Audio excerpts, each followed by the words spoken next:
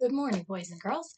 So today's Friday, and we're going to read a really fun story about lots of different kinds of animals, not just mammals. And I want you to find one of the animals that you really like, maybe draw a picture, find out a little bit more about that animal, and get back to me by next week on Friday. And here's our story. It's called ABC Animal Jamboree, written by Giles. Andreae. He's the author. What does the author do? The author writes the words for the story. Illustrated by David Wojtowycz. He is the illustrator. That means he drew all the pictures. So let's read. It says ABC. I wonder what that could mean for our story. Find out. Title page.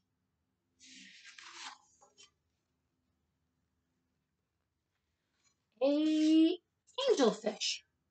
Hello, I'm the angelfish, darling, the prettiest thing in the sea. What a shame there are no other creatures as gorgeous and lovely as me. B. Boa constrictor. The boa constrictor is a slippery snake who squashes and swallows his prey. He knows that it's not very friendly or kind, but they do taste much nicer that way.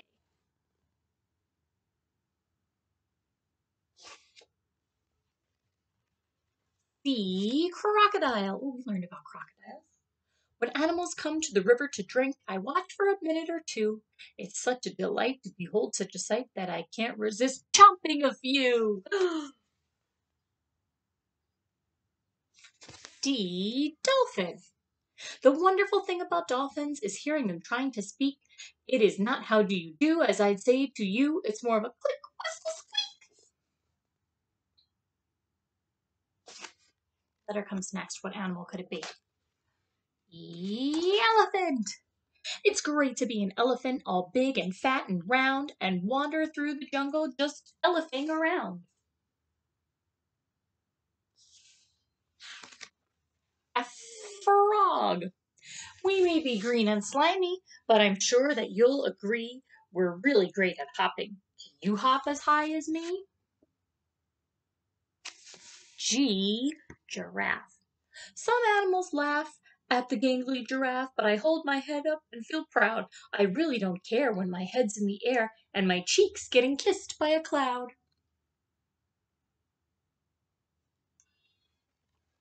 H. Hippopotamus.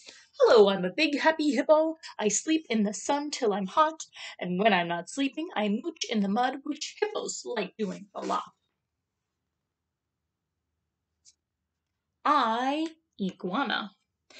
We are both green iguanas. Our bodies are covered with scales. We've also got really cool spines down our backs that run to the ends of our tails.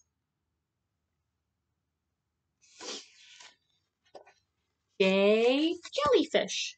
The jellyfish just loves to jiggle, which other fish think is quite dumb. She knows that it's not all that useful, but jiggling's lots of good fun. A. Kangaroo. I'm the bouncy kangaroo, pleased to meet you, how do you do?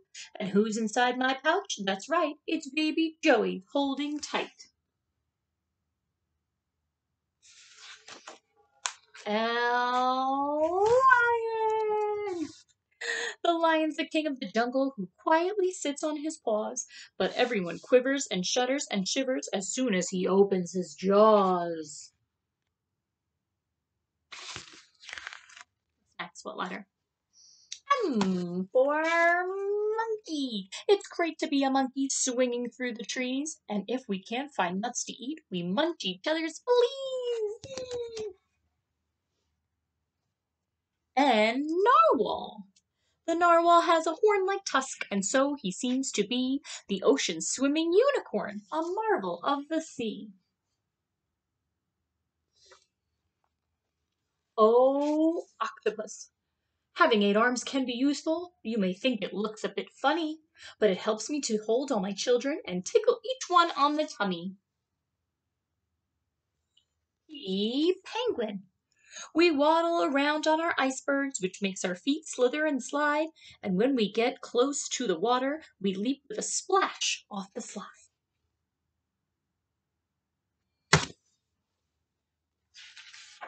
Quetzal. My tail feathers shimmer in glorious green, and look at my splendid red chest.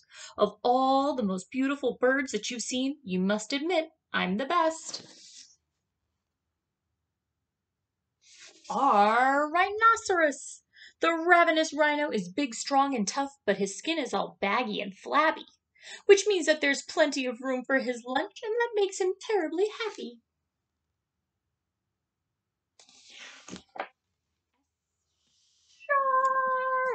Shark! I swim with a grin up to greet you. See how my jaws open wide? Why don't you come a bit closer? Please take a good look inside.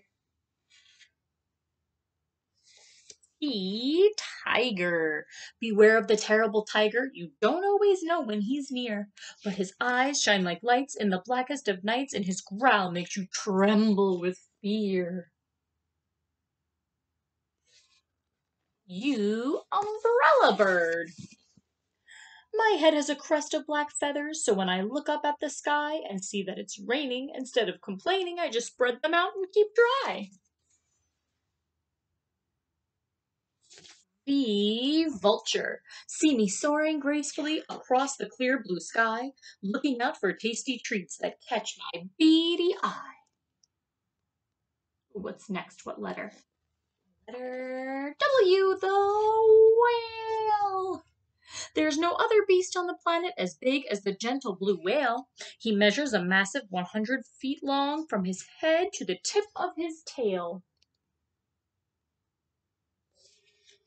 Next is the letter X. It's an X-ray fish. We like to swim round in shoals, and any food will do us. Oh yes, we're called the X-ray fish, as you can see right through us. Next is letter Y for yak.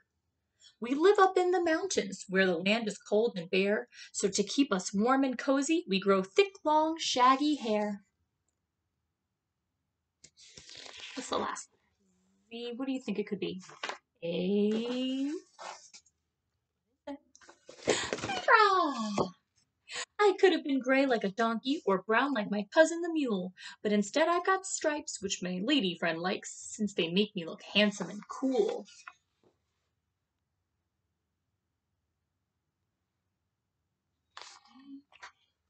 So friends, after listening to the story, I want you to think which animals in this book were mammals. There were a lot of mammals in there.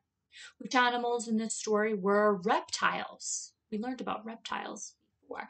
Which animals in this book were birds that also hatch from eggs like reptiles? And which animal in the story was your favorite? Which one did you really like?